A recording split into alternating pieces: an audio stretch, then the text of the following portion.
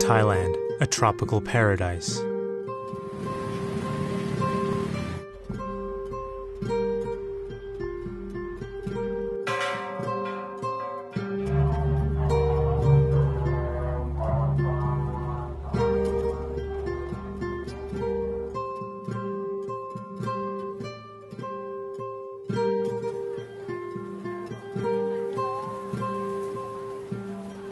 Or is it?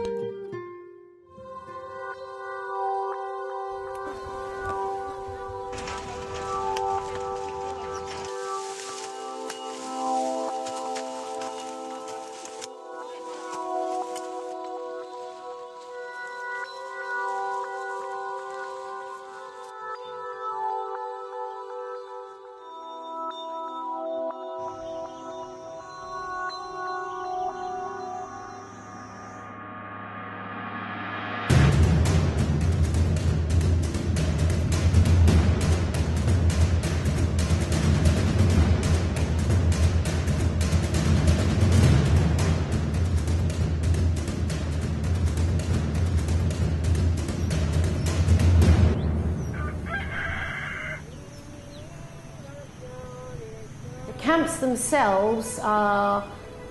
very basic. They're essentially bamboo and thatch structures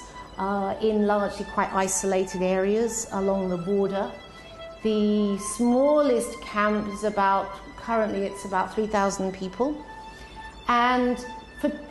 for a while this used to be seen as the model. For 10 years this was a model. You had the Thai authorities just providing security at the border, and you had the refugees essentially taking care of themselves, taking care of the day-to-day administration of the camps, taking care of new arrivals as they came in, and the role of the NGOs was just to provide minimum assistance, nothing that would be considered as a pull factor. So it was just a very basic, and people thought this was a good thing because as soon as the situation within the country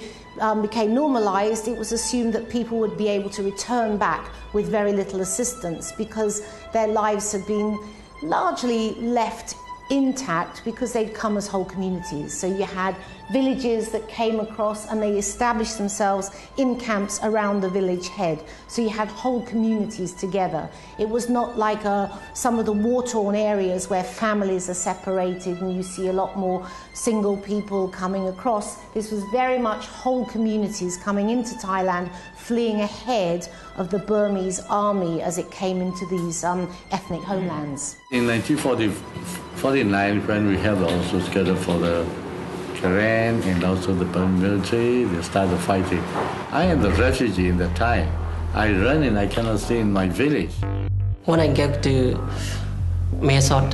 officer from UNHCR, he asked me, do you want to apply refugee? Do you want to go to that country? I'm told no. I don't want to go to US or Europe. I don't want to go to. Because you want to stay in Thailand? No, my native country is Burma. God created me Burmese, so I have to be Burmese. I'm 24 years old. I come from Burma, also known as Myanmar, in current state. My village name is Tigudho, and I grew up in my village. And when I was 13 years old, I left my village and came to refugee camps. And I lived in refugee camps for 7 years. Living over there in Mae Sot, right? And how long have you lived there for? The reason why we left Burma was because of my father. And my father, he works as a manager in a restaurant in Burma. And one day in 2008, Saffron Revolution, he was taken photograph by accidentally with his two politician friends. They were like, they were against the government. So he knew that the government would also arrest my father. So we no longer. He said we could no longer live in our place, and we left the place. Just picked up and left your home Yes. and came to Thailand. Yes.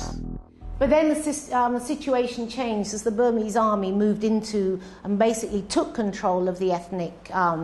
areas. You had a hostile Burmese army all along the border, and we started to see cross-border attacks. We saw 12 camps burnt down in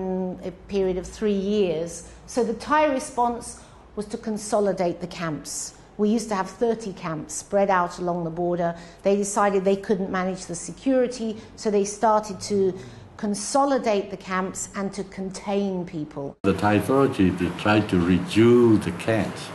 So now we have 7 camps in Thai-Burmese border along that area. Also we have the 100,000 people, 130,000 people non-staying in the refugee camp. Nobody knows what's going on over there, but I can say that it is one of the worst places in the world where human rights are being violated by the government, by the Burmese government.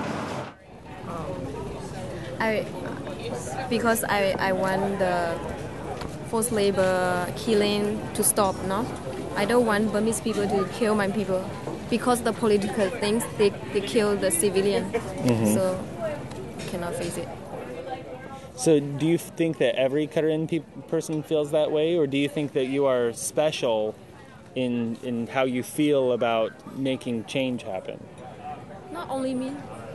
many Korean people. But some they don't have chance to do this because they don't have ID card, they don't have any document things to work with the organization. Sometimes most of the organizations, they need people who are legal because they have to travel. Suffice it to say that in order to get here, first, to get out of your village when it's being burned, then to make your way across the border, and then to make your way into a refugee camp, and then to get signed up, and then to wait, and then to get in the right lines to be considered for third country resettlement. You cannot be stupid. You have to be resilient, and you have to have a lot going for you. အခုကဒုက္ခသည်စခန်းကိုရောက်တာ9နှစ်သားရွယ်မှာရောက်တယ်ပေါ့နော်ဆိုတော့ဘယ်နှစ်တောင်ထောက်တဲ့ဘယ်နှစ်တောင်ဒုက္ခသည်စခန်းမှာနေခဲ့ရလဲပေါ့နော်နောက်မှလည်းဟိုတဲ့ဒုက္ခသည်ဖြစ်လာတော့ထောက်ဖို့ရ84ခုနော်ဒုက္ခသည်ဖြစ်လာတော့ပြည်ပြည့်အောင်နော်84ဆိုတော့တော့လာတော့ပြင်မှာတော့မျိုးပါပေါ့ဒီအတမ်းမှဆိုတော့ထိုင်တော့မှာတော့နေမတလာမတတော့ဖေမေကဒီဘက်မှာတော့ရောက်လာပြီးတော့ကာဖမီတော့လိုက်မှာမဟုတ်တာဒါတော့ဒီဒုက္ခသည်ဖြစ်လာကတော့ထောက်ဖို့84ခုတော့ဒီဘူးဖြစ်တော့တော့တော့ဒီမကန်ဖြစ်လာတော့ပါ Oh yes, I was a university student in 1988, and then do you know my country got the mass uprising in 1988, the democratic revolution. I am one of the participation student leader, yeah. And then 1988, military took over in my country. We all students fled into the jungle at time from our border. ဆိုတော့ဘာကြောင့်လဲအကိုတို့ကိုသူတို့ကတင်းကျပ်ပေါင်းထုတ်ထားတာဒါမှမဟုတ်လို့ရှင်ဟိုသူတို့အစိုးရကိုအတိမတ်မပြုလို့ပေါ့အစိုးရကိုအတိမတ်မပြုလို့အကိုတို့ဟိုထွက်ပြေးရတာလားမောင်းထုတ်ရဆိုတာတော့မဟုတ်ဘူးသူပြောရမှာဆိုရင်သူတို့ရဲ့ဒဏ်မခံနိုင်တော့စစ်ပေးစစ်တယ်အတင်းအမှတ်ကျန်အတင်းအမှတ်ခံစီမှုနဲ့ပါတယ်နောက်ပြီးတော့ကြည့်ရမှာပြောရမှာဆိုပညာရေးဘက်ကခဏလေးတွေတွေ့ရောကြောင်းနေတယ်ဟိုအစင်းမြင့်မနေရဘူးမသင်ကြဘူးယူရမှာဆိုတော့နောက်ပြီးတော့ကိုမိသားစုစာဖို့နေတယ်ဖြစ်နေရတယ်အဲ့ဒီကြောင့်တော့ဖတ်ပြတယ် ထိုးကောင်တွေကကရင်ပြည်နယ်မှာနေတယ်ကရင်ပြည်နယ်မှာနေတော့ကရင်ပြည်နယ်မှာတော့တခါတလေသူတို့ကဘုန်းကြီးလောက်တယ်ဟိုစစ်တပ်တွေဝင်လာရင်တရားမချောင်းသူ့ရဲ့အဲ့လိုပြထားပဲအဲ့ဒါကြောင့်ထွက်ပြေးလာတယ်နေရာရောက်တော့ကရင်ပြည်နယ်မှာတခါဒုက္ခတွေတခါလောက်ကရင်ကပြန်ပြေးတော့အဲ့မှာပြီးတော့တခါကရင်တွေတကောင်မကြောင်တခါတိုက်ထုတ်လိုက်တော့ဟိုထိုင်းနိုင်ငံရောက်သွားတယ်ဆိုတော့အခုရဲ့ဟိုအတွေ့အကြုံတွေကိုတစ်ချက်ပြောပါလားတဲ့ဒုက္ခတဲ့စခန်းကိုဘယ်လိုရောက်လာလဲဆိုတဲ့အကြောင်းပေါ့နော်ကျွန်တော်ကကျွန်တော်က88ရပါနော်80ကနေဒီဘက်ကိုအဲ့ဒီမှာကျွန်တော်နိုင်ငံရေးလှုပ်ရှားမှုနဲ့ကျွန်တော်ထိုင်းနိုင်ငံကိုရောက်လာတယ်ထိုင်းနိုင်ငံမှာကျွန်တော်ဖွဲ့စည်းတစ်ခုမှာပေါ့နော် Integration is a two-way process. And within integration, the newcomer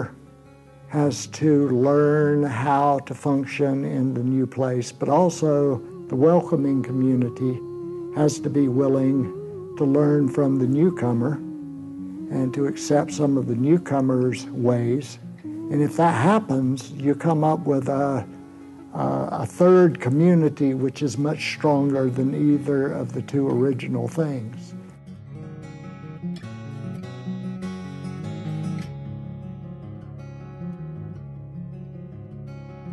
Yeah, I am lost